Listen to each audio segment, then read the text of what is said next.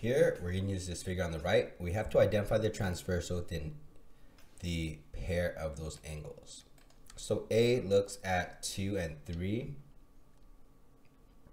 Looks like the line that is parallel would be this line and this line. Those are what is parallel. What's the transversal is what is cutting through both of them. So we can say line P would be the transversal line.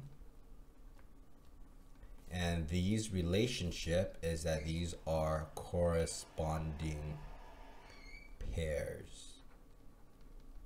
Next, let's look at 4 and 5. 4 and 5. That is possible if this is the transversal that cuts through them.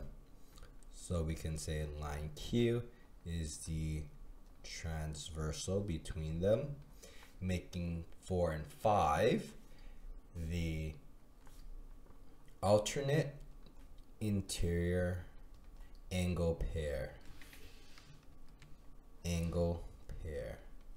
Okay. Number C, 2 and 4. So 2 and 4, well, that's only possible if this is the transversal.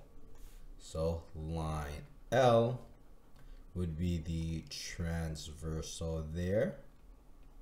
And that looks like that is on the outside and alternating.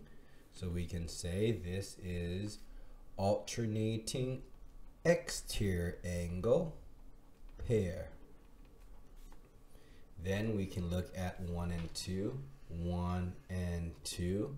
Well, that's possible if this is the transversal. So line P would be the transversal because it goes through both.